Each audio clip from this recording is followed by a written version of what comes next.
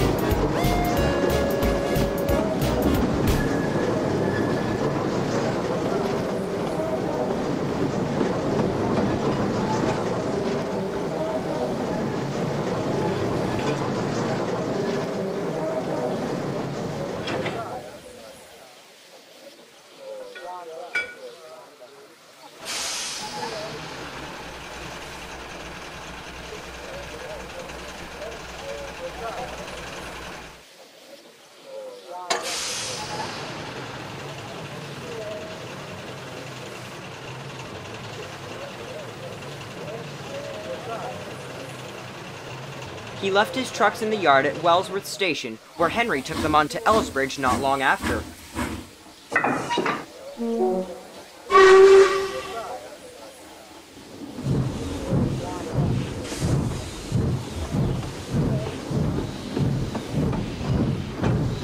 Hello there.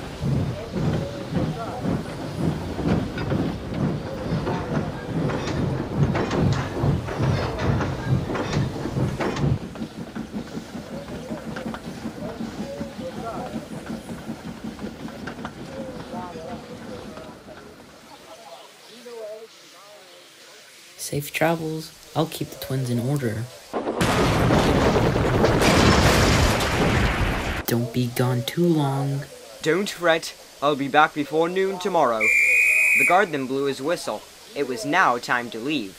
With a honk of his horn, BoCo left the yard and headed down the main line.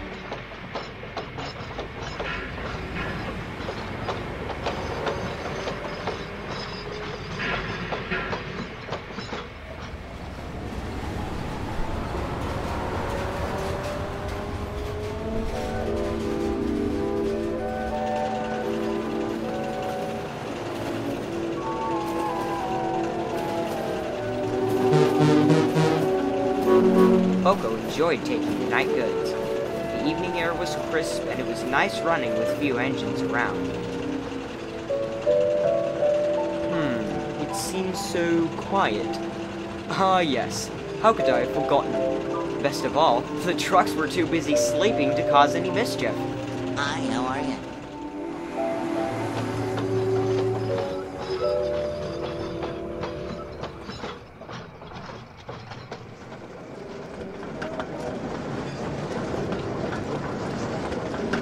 After a peaceful run, BoCo arrived at the large station the train was scheduled to stop at.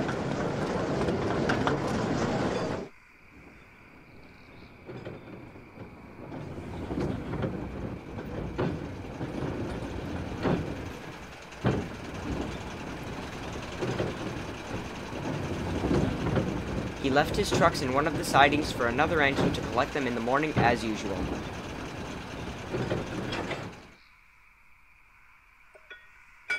After he was uncoupled from the load, he began making his way to the sheds. However, tonight's fog was so thick that he had completely lost his bearings. That's strange. I'm certain the sheds were around here.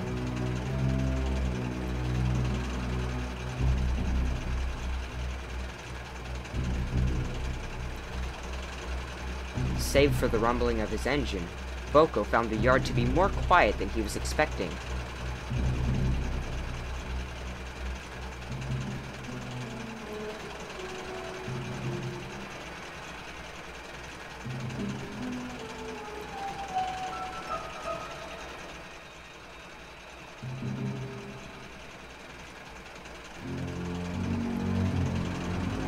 After what felt like ages, he managed to spot the outline of a building ahead where the rails led to. Oh, finally. I thought we would never find... His relief was rather short-lived. As he drew closer, he noticed that the nearby structure before them wasn't the big shed where the mainline diesel slept. It seemed to be smaller. The diesel found it to be shabby, and it also looked as if it had been vacant for a long time.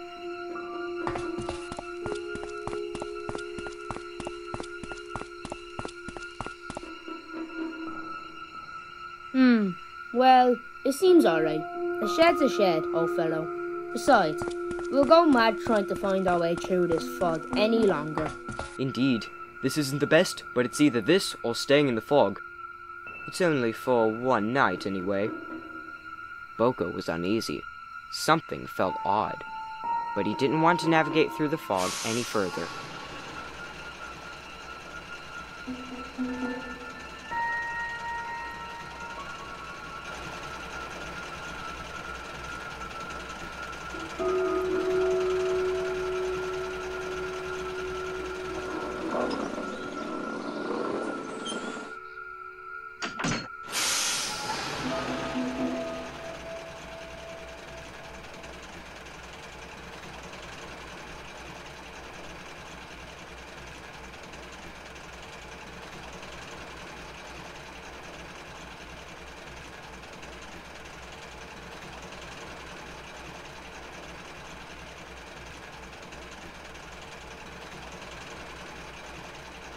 His driver backed him into the dingy accommodation. I'll follow our rails back to the station, then get a hotel room for the night. I'll be back by 7:30 tomorrow morning. That sounds alright. Good night, Harry. Night, BoCo.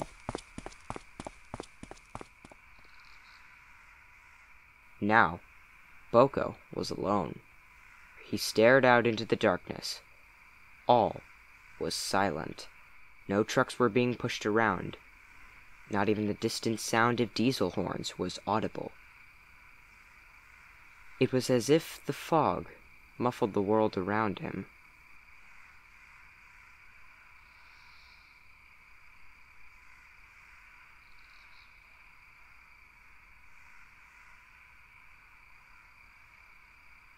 Why, hello there. Oh, it's not too often that I have visitors. I'm terribly sorry. I didn't mean to intrude. My driver and I got lost in the fog, and this was the only shed we could find. Oh, there's no need to apologize. Fog can lead you to places where you don't expect to be. Besides, rather than remaining isolated, it's nice to have some company for a change. Well, thank you. And I must admit, I am surprised. I've been taking the night goods for years now, but I've never seen this shed before, or you for that matter. You're not the only one. It seems I'm invisible to most who work here.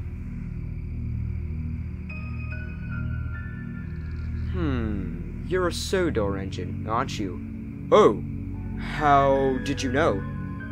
You're different from the diesels that live around these parts. Much more courteous for a start. You know, I was a Sodor engine too, many, many moons ago. BoCo was quite surprised. He hadn't expected to run on the same rails this stranger once did. Yes, it's true. Used to work on the main line, bringing trucks and coaches to the big station. Such a lovely place it was. Only wish I had appreciated it more at the time. Why don't you return? I'm sure the Fat Controller would welcome you back with open arms. Oh, no. He didn't have the patience for an engine like me. Nonsense. He most certainly wouldn't want to see you in a state like this. Tell you what, come back with me tomorrow. Tell me, is an engine by the name of Edgewood still around? Oh, yes. I, as well as a few other engines, work with him on the Brendam branch line. Ah, I'm glad to hear it. A kind soul he was. I only wish I'd been as kind to him. Oh, well, may I ask your name? Oh, it's getting rather late. We'd better get some sleep now.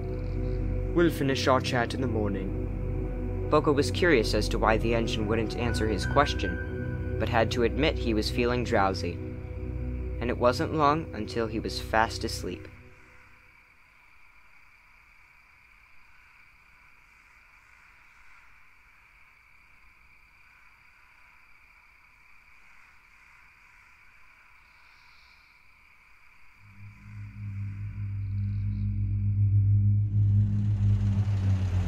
Where am I?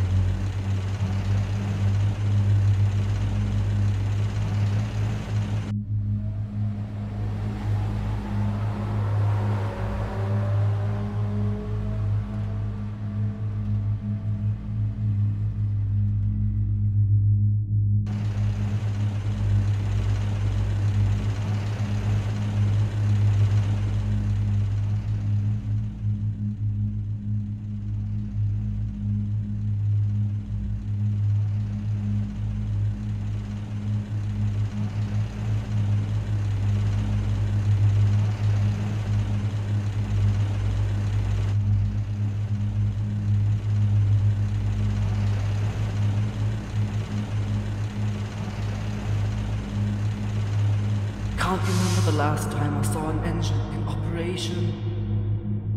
This place isn't the best for you. You best be off.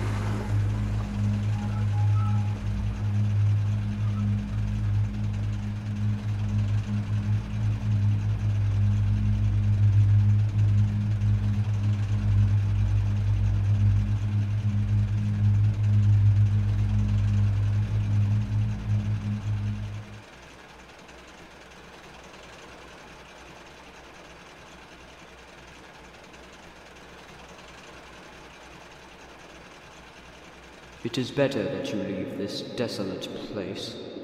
You? What are you doing here? Isn't it obvious? I'm through. All engines must eventually meet their fates.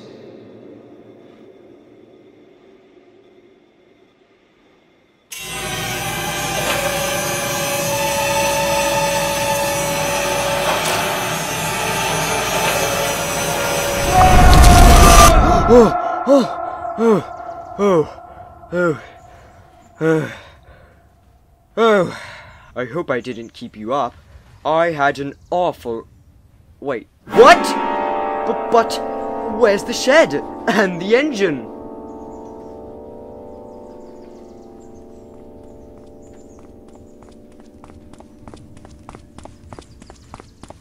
Wait, what happened to the shed? I don't know what to say. I know for a fact that you parked me in a place to sleep. And the fog couldn't have been that thick to where we couldn't tell what was surrounding us. Sheds don't just randomly disappear. I'm just surprised as you are. Good thing it's not winter. Otherwise, that would have done a number on your engine. We should start heading back to Sodor. Sounds like a plan. And so, Unable to comprehend the inexplicable occurrences, BoCo rolled out of the yard for his long journey home.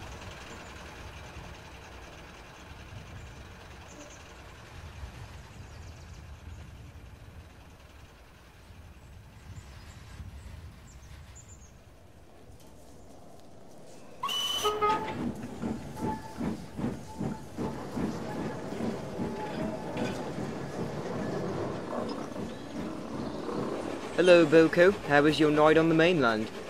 Have I got a story to tell you? So, I had to leave my train on a siding, stay at the shed with the other diesels, and come back in the morning. At least, that was the usual plan. It was foggy when I arrived, and naturally it was hard to see. After what felt like ages, we approached a small shed that had seen better days. We didn't want to go through the fog any further, so I slept there for the night. However, I wasn't the only engine there. There was an old tender engine. He was kind, and we chatted for a while. He told me he used to work on Sodor, and something about Edward. However, he wouldn't give me his name. We both fell asleep after some time. Then I woke up this morning to find the strangest thing. The old engine and the shed had disappeared into thin air. My driver was confused too. I really don't know how to explain it. At first, both engines were silent, but not for long. We've also had some instances not too different from what you're telling me. On the mainland, there have recently been sightings of engines starting off with nobody in their cab, or the sound of a hard biff with no coaches or trucks being pushed around. We began to realize that something was up when one of the diesels woke up to find himself in a scrapyard. He was then sent back when the manager found out he wasn't meant to be there. Oh. Well, it's time for me to leave. I'll see you around, BoCo. Later.